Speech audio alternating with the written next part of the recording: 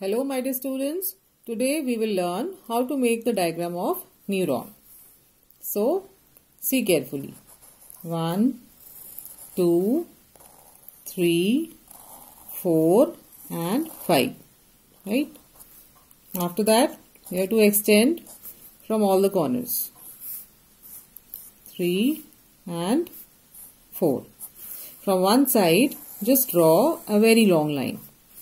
And then another parallel line along with that line, and then extend it at its ends. We call them as nerve endings. Now in the center there is the nucleus, and now children, we have to make small boxes on the two sides.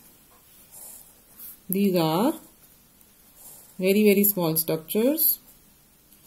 It is myelin sheath. It helps in the protection of axon. Now is the turn for labeling. So extend straight lines, parallel lines. So this is dendrite. The second one, nucleus. This is cytoplasm. Now, the central one is the axon. And what are these? Myelin sheath. And the last one, we call them as nerve endings. Right? So, this is a neat and clean diagram, and if you have time, then you can make a straight box.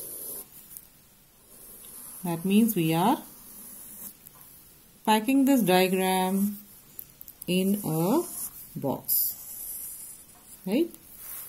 So this way we can make the diagram of neuron. I hope you have learned it. Please like and subscribe. Thank you.